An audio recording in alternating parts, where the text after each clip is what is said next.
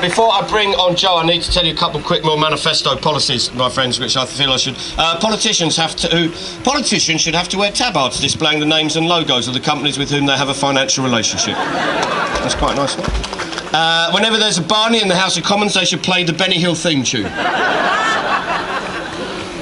What else we got? Windsor to be renamed Lower Slough. The Daily Mail should be forced to print on the front of every edition the words, "This is a fictionalised account of the news and any resemblance to the truth is entirely coincidental."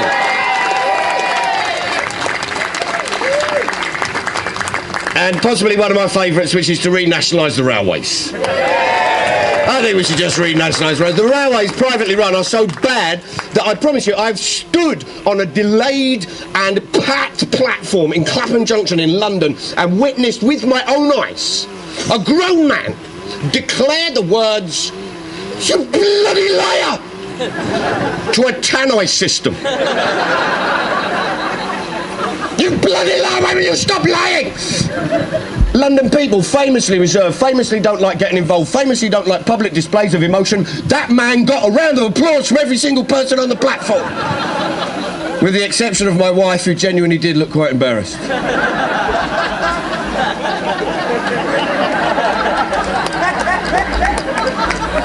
I want you to welcome up here our next performer. Please welcome up the very lovely Joe Lycett. Big round of applause, my friends. Hello. Hello, everyone. Hello, thank you. This is my voice. This is actually happening, don't worry. I'm not a homosexual. Oh, some of you laughed at that. I'm also a bisexual. Which means you're all at risk, essentially. I love being bisexual. I tried to explain it to my parents as a sort of gay here, straight there, and then sort of bisexual people in the middle. And there was a lovely look on both of their faces where they're like, "Oh God, we could both be targets." That was lovely. But it's confusing, sexuality, and that is demonstrated by this amazing thing that I found. This is a college application form from America, and these are the sexual orientation options for you. There's bisexual at the top, which I'm happy about, then gay man, then gay woman/lesbian, just in case you weren't sure what a gay woman is, heterosexual/straight, then other, which could be, I don't know, pizzas, that kind of thing. Chinese, that's an option. Chinese. Do you come out as Chinese? Mum, Dad, I'm Chinese. We always knew you loved noodles. Presumably so many people put Chinese in the other bit, they went, "We've got to give it its own tick box, it's so popular." It's 1 billion of them. But I like to take on homophobes, I enjoy it. I was driving through Birmingham recently. I'm from Birmingham, you'd never know, would you?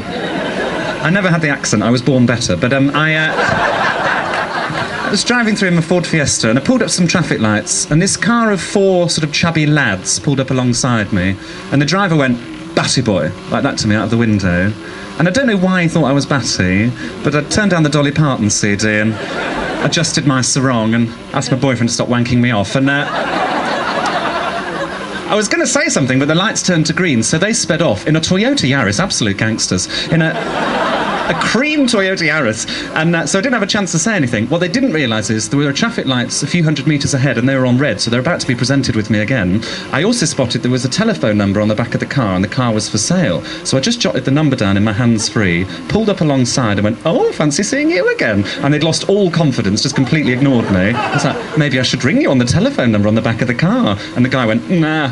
The guy next to him said, "Yeah, do it, it's his dad's telephone number," right? Just immediately changed loyalties, just like that. Just went with whoever's winning, like Man United fans. And I was so I rang the dad, basically. I rang the dad. He went, "Hello," and I went, "Hello, this is Mr. Batty," just for fun. "Hello, this is Mr. Batty. I'm interested in buying the cream Toyota Yaris. Does it include the 4 gorgeous men I saw inside?" He was like, "What?" And I was like, "Yeah, I just saw it driving down the Stratford Road in Birmingham." He's like, "He said he was in the library." Right? All of the lads went, "Whoa!" And I was like, "Yeah, also, is it going to include a clean as well? Because I think he was kissing his boyfriend inside." The dad went, "I knew it." At that point, I went, "Whoa!" just going mental. I was like, "I'll buy the car, I'll ring you back," hung up, and he was so livid. It was beautiful to see, and I was like, "Yeah, I'm Batty, what are you going to do about it?" And he was like, "Oh, I'm going to bang you out." I was like, "Sounds fabulous." This is lovely. This is so beautiful. Thank you so much for doing this. I will have sex with Putin if that's what it takes. Thanks very much. Bye. Please keep doing this. John Lycett.